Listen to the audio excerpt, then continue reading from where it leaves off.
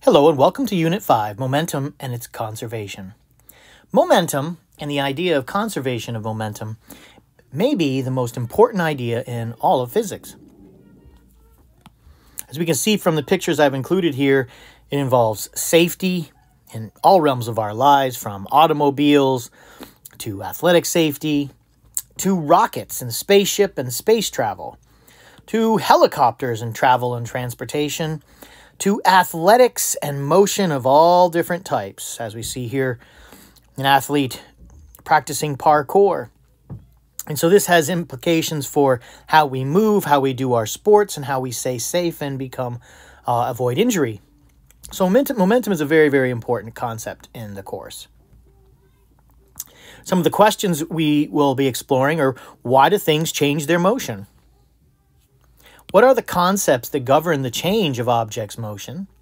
What are the rules and principles that govern these change of motion? The universe is an ordered place that seems to follow rules. So what are those rules?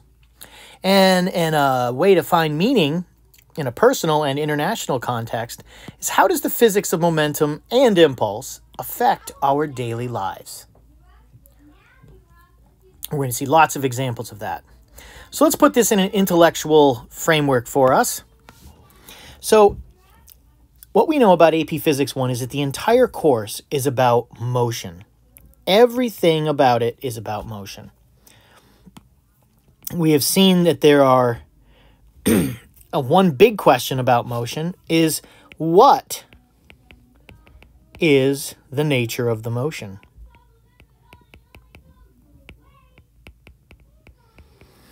The answer to that question in that subfield is kinematics. And basically what we spent a long time learning about how to distinguish the different types of motion, which we could simply categorize as constant velocity and changing velocity. So what is the nature of the motion? That's kinematics. The more important question is, why do things move or change their motion?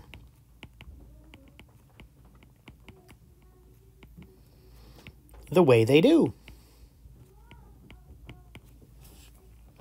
Now, the answer to that question is a bit more complex, and we are going to focus on momentum.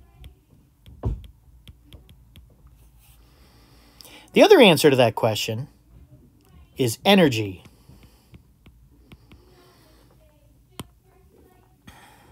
All of these items arranged in this line are conservation laws.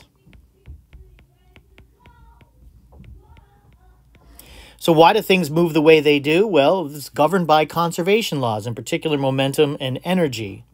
Now, there are other conservation laws that we will touch on in this course. Mass, law of conservation of mass, and there is yet another one, electrical charge. We won't learn about that in depth, but it does touch on the course in some way.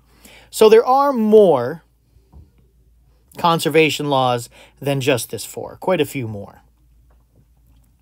But our focus is on momentum. Now, there is a related concept, which is force. Force is really a tool for understanding what's going on with energy and what's going on with momentum. It turns out it's actually not as important as momentum and energy. It's not as fundamental. And in some ways, one could look at force as a made-up sort of concept. Momentum and energy being real and force being somewhat made up.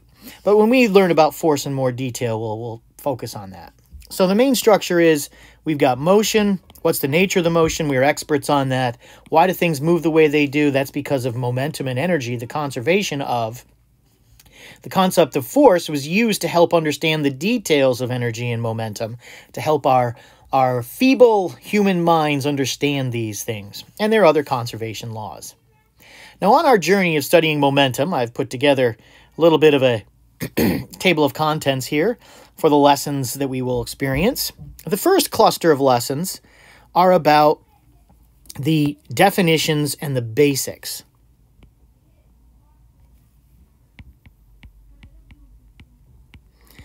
And concepts.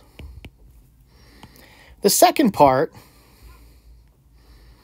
is how these things apply, or we could call them applications of it, raising the bar, making bigger connections.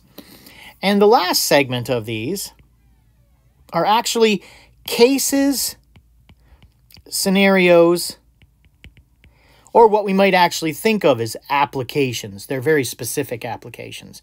So there's three kind of segments or parts to the course. Now, what I included over here to the right was the AP reference table. And despite how very, very important momentum is, the only formulas that we will see as an outgrowth of momentum are this one, this one, this one, and this one, superficially. That's it. Now, as we saw in kinematics, where we learned about this formula, and this formula, and this formula, we saw that there were many, many more that were either definitions or centrally important than those shown on the equation sheet. So there are these four formulas here, which are not the most helpful ones to have on the formula sheet, but I wanted to navigate you there. And this is our introduction to momentum.